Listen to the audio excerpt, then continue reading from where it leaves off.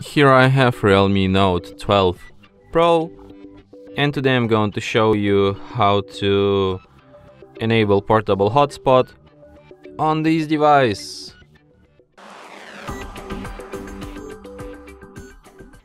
So to do this, firstly you have to open settings, then go to the connections and sharing section, then go to the portable hotspot.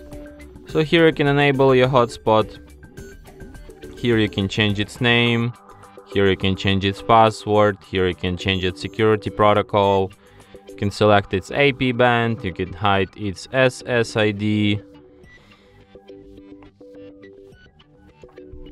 You can also share QR code to instantly connect to your hotspot.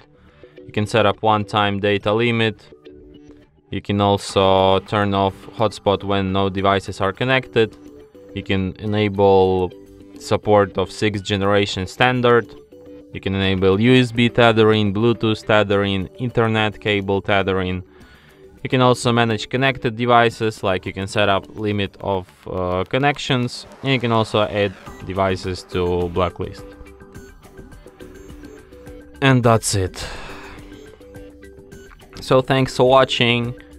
If you find this tutorial useful, don't forget to hit that like button and subscribe to our channel.